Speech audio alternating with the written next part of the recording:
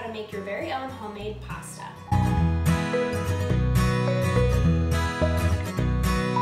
For our pasta today, we're only going to need a couple of ingredients. I'm going to be using this special pasta flour. It's called 00 flour, but you could also use regular all-purpose flour or an all-purpose flour mix that is gluten-free. Any of those will work just fine.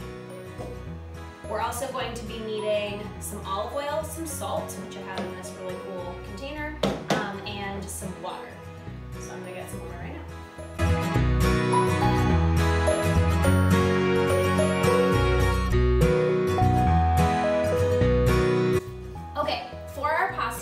Start with 1 cup of the flour, whatever flour it is that you're using. So I'm going to measure out about a cup of flour. We might need a little bit more for when we roll it out so that it doesn't stick. So I'm going to keep it over here because I might need some more.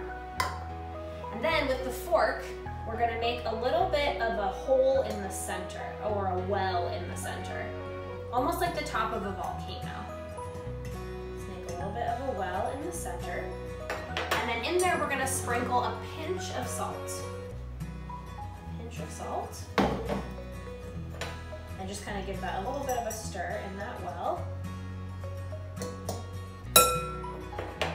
And then we're gonna add a drizzle of olive oil. If you don't wanna add olive oil or any oil to your pasta, you don't have to. You can make this with just flour, water, and salt. But I'm gonna do a little bit of a drizzle. If you wanna measure, it's about a tablespoon. And then I'm gonna pour in a 1/4 cup of water to start, and we'll add more if we need it.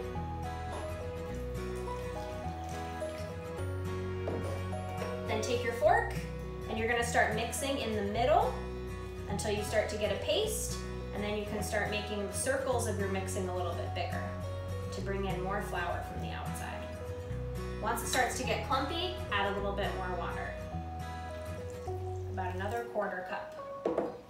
And then keep mixing.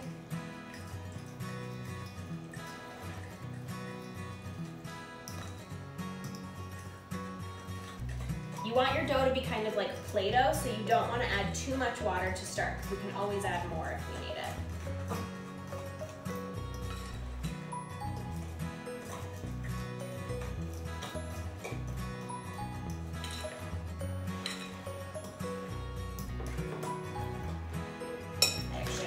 Too much water, so I'm going to add just a little more flour.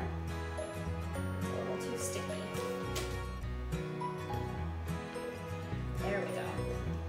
Once it starts to get hard to mix with your fork, you want to use your hands. Everyone should have really clean hands because we washed them before we started.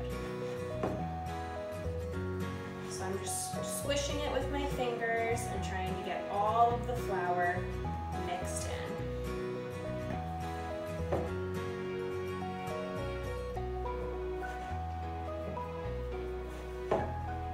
If it's a little bit dry, it's okay. It's gonna soak up some of that water as it sits. We're gonna let this rest for a little bit.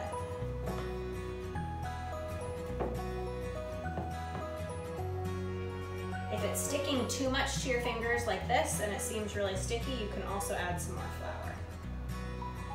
Just a little bit. Ooh, very sticky. I'm gonna add some more flour. Give it another mix. It's really fun to just make your fingers kind of straight and poke it to get all of that flour mixed in.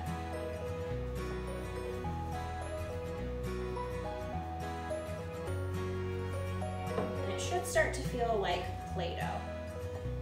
So I'm just going to get all the bits off of my fingers so I can mix those into the rest of the dough. And then we're going to need to turn it out onto either our countertop or a cutting board. My countertop is really clean. I cleaned it before we started, so I'm just going to use the countertop. And I'm going to dump the whole thing out and scrape out my bowl to get all of the flour and all the bits that might be stuck.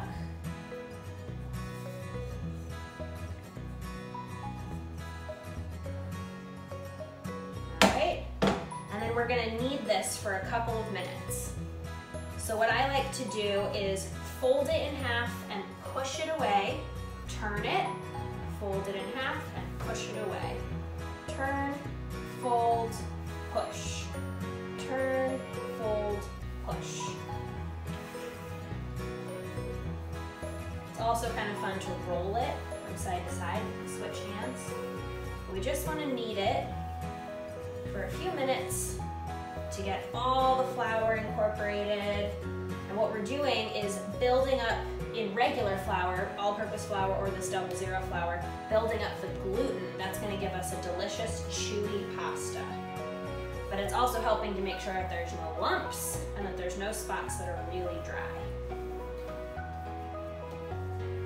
If your pasta is still a little bit sticky or it's sticking to your hands or to the counter, then it's okay to sprinkle a little bit of flour so that it doesn't stick to the counter or to your hands. If it seems really dry and crumbly and it doesn't feel like Play-Doh, add a little bit more water, but use a teaspoon, so you're only adding a little bit at a time.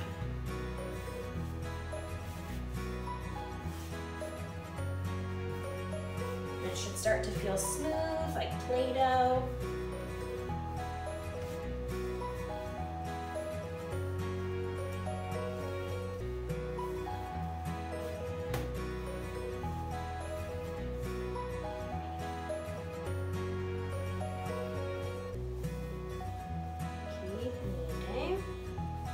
To play with.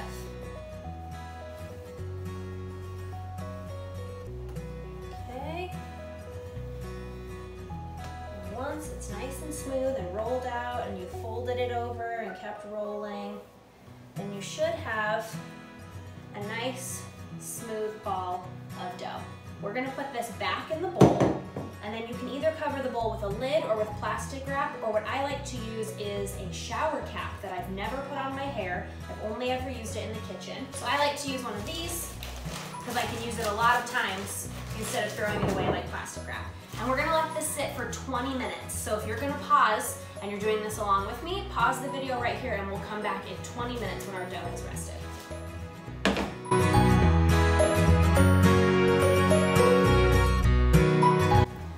So we've let our pasta rest, and at this point we want to get our water boiling. If you're not going to cook your pasta right away, then you don't have to boil your water yet. But if you are going to cook it right away, you're going to want a pot. I'm using a size like this. This one is about 5 liters, and I filled it to the 4-liter mark. And I'm going to get it over high heat so that the water starts boiling. And then what we want to do is salt our pasta water. So I'm going to use 4 tablespoons of salt for the 4 liters of water that I have, which is everything left in this container. It looks like a lot of salt, but most of the salt is going to stay in the water and we're not going to eat it with our pasta. It is really important though that we salt the water so that the pasta tastes good when it's done being cooked. So next I'm going to show you how to roll out your pasta. It's been resting for about 20 minutes. So we're gonna take it out of the bowl. We can move this because we don't need it anymore. And we're gonna roll out our pasta. I'm using a bench scraper today. This is not sharp like a knife, but it's my favorite tool to use in the kitchen. It's good for cutting things like pasta dough, or I sometimes use it for bread dough as well. If you don't have one of these though, you can just use a butter knife because it's really, really soft. So we're gonna cut a little piece. And we're gonna roll it out into a snake. We want it to be kind of the thickness of a marker or maybe the thickness of your thumb.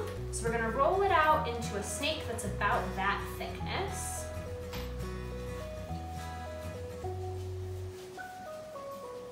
And then using your butter knife or your bench scraper, we're gonna cut it into little nuggets that are about 1 inch long. So it's just a tiny little nugget. We're going to do that all the way along our snake. Just little pasta nuggets. And then once we have our little pasta nuggets, we're actually going to use our fork that we used earlier to roll these into a really cool shape. So we're going to push on the back of the fork and roll it until we get these little lines on the pasta. So again, we take our fork, we put it face down, we push with our thumb on the tines of the fork, and then we should get a little pasta that has a thumbprint on one side and lines from the fork on the other side. All right, so I'll show you close up what this looks like. We're gonna start again. I'm gonna cut a piece. We're gonna roll it out into a snake.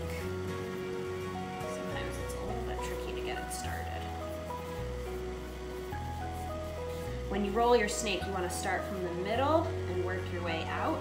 And I like to roll mostly with the palm of my hand. So roll it out into a snake that's about the thickness of your thumb, like this. And then we're gonna cut little nuggets.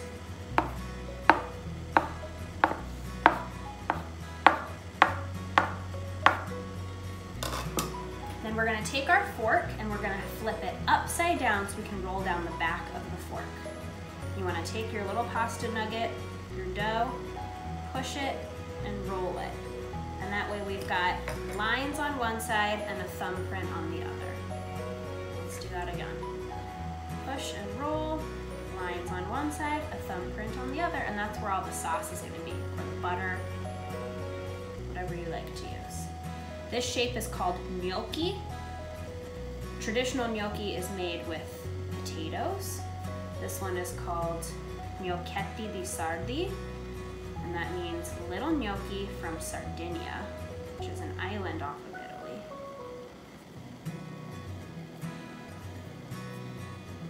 Just get these guys all rolled out. There they are. Beautiful. Ooh, this one came out great. Really deep lines on this side and a nice deep thumbprint on the other side. And it's okay that they all look different. That's what homemade pasta is all about. They're all gonna be individual and unique, and they're all gonna be delicious. Once they're all rolled out, you can also sprinkle them with some flour so that they don't stick together.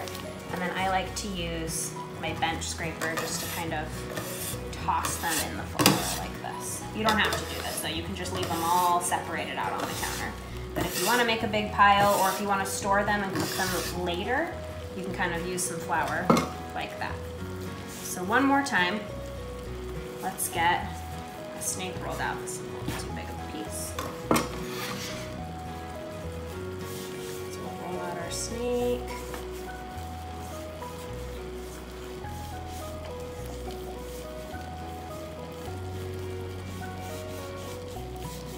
Okay.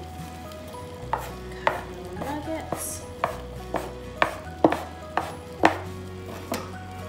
Back of our fork, push and roll, push and roll.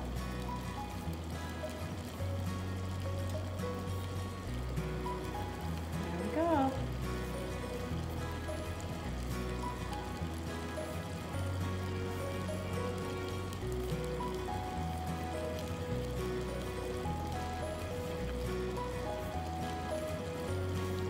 Once your water's boiling, it's time to put in your pasta. I'm gonna use this mesh spider, but if you have a slotted spoon, that works totally fine too.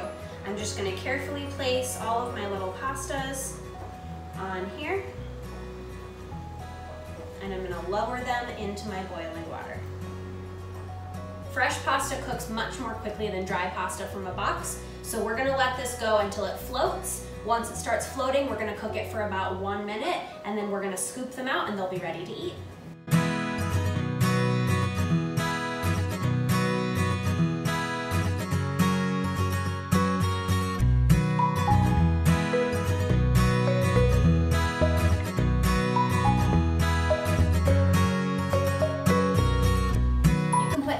Sauce that you like on your pasta. Some people like just butter, some people like red pasta sauce or Alfredo sauce. We've been growing a garden at my house, so I'm gonna make my own sauce with some tomatoes and onions and basil that I picked from my garden. But you can put whatever you like on your pasta, or you can even eat it plain. It's just that good.